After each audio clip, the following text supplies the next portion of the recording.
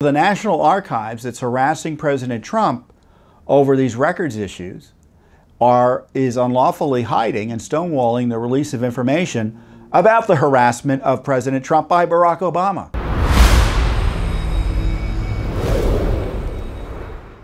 We just sued the Obama Library for Obama White House records about the 2016 Russia collusion hoax. Now, when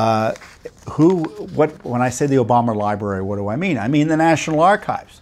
So the National Archives that's harassing President Trump over these records issues is unlawfully hiding and stonewalling the release of information about the harassment of President Trump by Barack Obama. So harassing Trump while protecting Obama. So we filed two requests back in March. The first request was for records of former Obama White House National Security Advisor Susan Rice, who now is in the Biden White House as, I think, she's chief of the Domestic Policy Council. She's the top domestic person. Regarding alleged efforts by the Russian government to interfere with the 2016 presidential election and collude with the Trump campaign, and the alleged hacking of Democratic National Committee and/or Clinton campaign computer systems. So, Russiagate, right? And we know no American knowingly colluded with the Russians. Of course, they knew that too. So we want records about what the White House knew and when about that. And then there was this infamous meeting that took place on January 5th, 2017, literally a few weeks before President Trump was coming into office. And it took place in the Oval Office, and it was a meeting between President Obama, Vice President Biden, who, as you may know, is now President of the United States, Rice, the corrupt FBI Director Comey, the corrupt CIA Director John Brennan, and the corrupt Director of National Intelligence, James Clapper.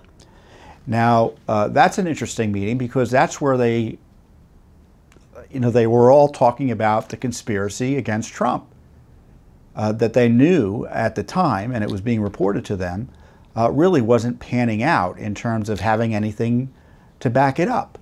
So, surprise, surprise. But they didn't care. And the next day, and this discussion took place at this Oval Office meeting, Comey went and harassed Trump and tried to confront him and see how he would react. He was President-elect of the United States with the fake dossier.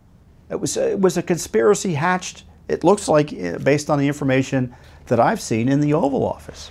So what's really peculiar is that Susan Rice wrote an email on January 20th, a few weeks after this meeting, pretending to memorialize it in a very convenient way, which I'll get into.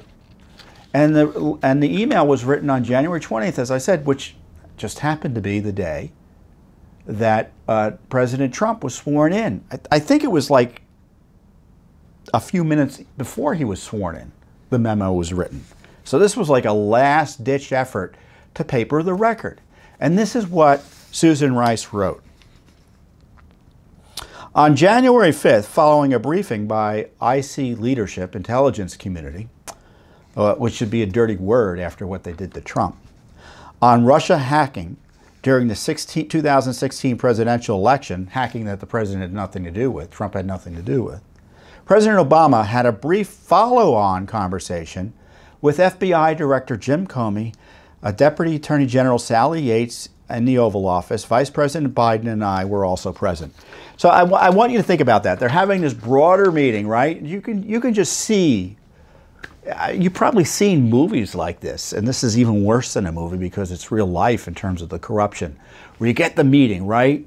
And you know something's going on, and the big guy says, you guys stay here. I want to talk about something with you. And that's when the corruption happens, right? The secret meeting after the big meeting. And this is the secret meeting with Comey and his top people, Vice President Biden, Sally Yates, the corrupt Attorney General, Deputy Attorney General in the Justice Department. I think she was, no, I guess she was deputy there. She was acting Attorney General for Trump for a few weeks until he fired her for her ethical misconduct. So President Obama began the conversation by stressing his continued commitment to ensuring that every aspect of this issue is handled by the intelligence and law enforcement communities by the book. So this is the by the book email. He said, I'm going to tell you to do, this is how I interpret it, I'm going to tell you to do all sorts of things that are illegal, unethical, and contrary to your oaths of office. But, you know, Susan, don't worry, she's going to write an email about this, and she's going to say, I told you to do it by the book. The president stressed that he's not asking about initiating or instructing anything from a law enforcement perspective. He reiterated that our law enforcement team needs to proceed as it normally would by the book. There it is. That's the second time the phrase shows up. From a national security perspective, however, big however there, President Obama said he wants to be sure that as we engage with the incoming team, we are mindful to ascertain if there's any reason we cannot share information fully as it relates to Russia. So what he's saying is, I want to withhold national security information. The incoming president has a constitutional and national security requires that he sees, because we've got this Russia crap that we're still pushing. And we don't want them to know about it. Director Comey affirmed that he is proceeding by the book. There it is again, third time. As it relates to law enforcement, none of this is by the book. This email is obviously an after-the-fact CYA memo. From a national security perspective, and the reason they say national security is that means they can throw the rules out the window in terms of spying on American citizens.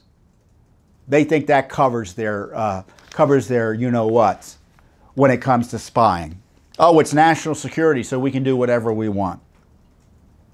Comey said he does have some concerns that incoming National Security Advisor Mike Flynn, General Flynn, is speaking frequently with Russian Ambassador Kislyak. Comey said that that could be an issue as it relates to sharing sensitive information. President Obama asked if Comey was saying that the NSC should not pass sensitive information related to Russia to Flynn. Comey replied, potentially.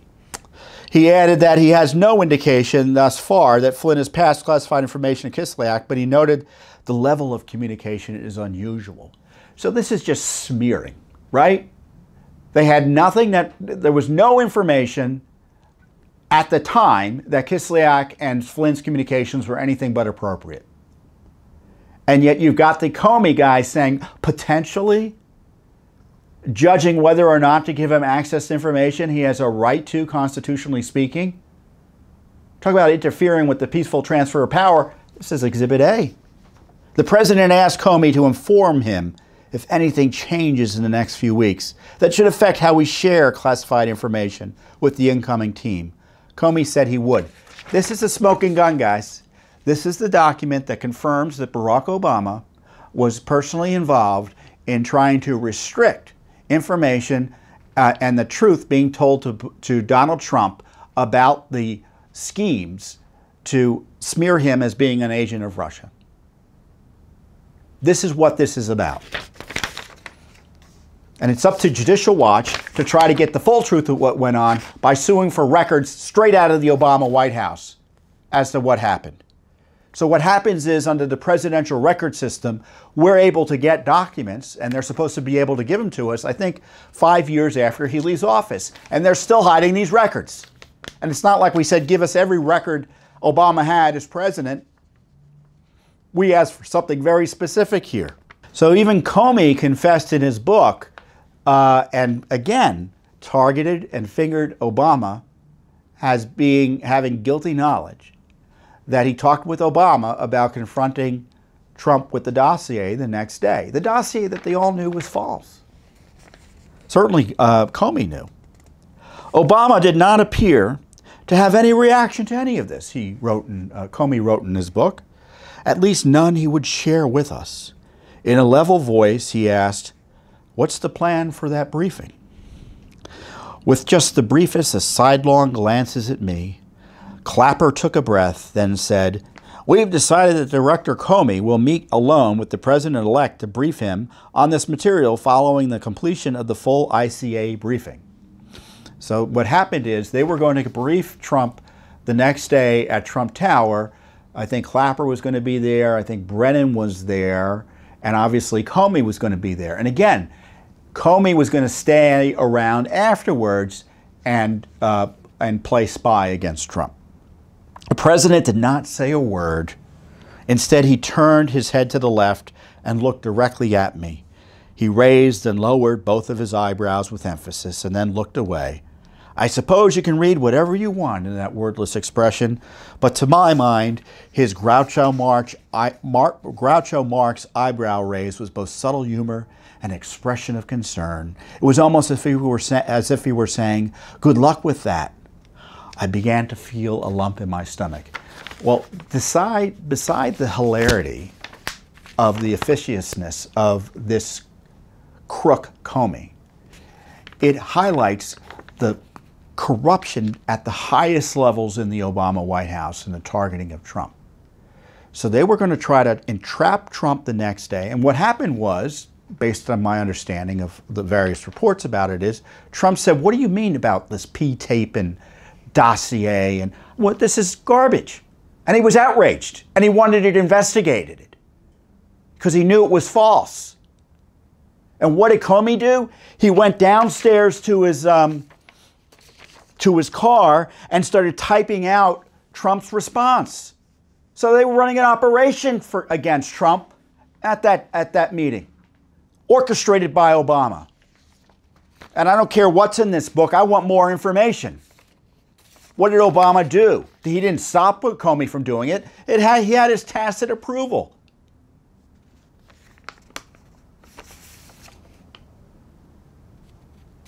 As I said in the release, the records we are seeking go to the heart of the Obama administration's efforts to undermine the incoming president and tie up his new administration with a phony scandal. And as I said earlier, the Obama Library is part of the same National Archives system that is subjecting President Trump to unprecedented harassment while they're hiding and protecting these materials about what Obama was told. And this meeting that not only involves Obama, but you know who else? Vice President Biden. Because he had it in for Flynn, and obviously he had it in for Trump, and he was there. I want to know why Durham hasn't talked to all these people, at least publicly that we know about. He hasn't talked to any of them. And it's up to Judicial Watch to kind of swoop in again and do the heavy lifting to get this basic truth about the worst corruption scandal in American history. It's continuing. Because this records dispute down in Mar-a-Lago is just a kind of part Z of this harassment of Trump that began arguably in this is my understanding, in 2015. And now it's 2022 and they're showing no signs of stopping. I mean, they've got a grand jury harassing Trump's aides this week, a few days before the election, over this silly records fight.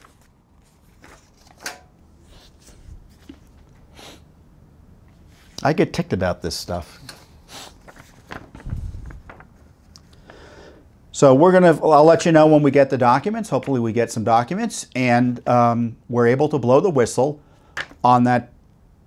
As I've often observed, President Biden is the most corrupt president since he's been vice president. Meaning Obama is giving him a run for his money in terms of corruption. Arguably even more corrupt, I would say.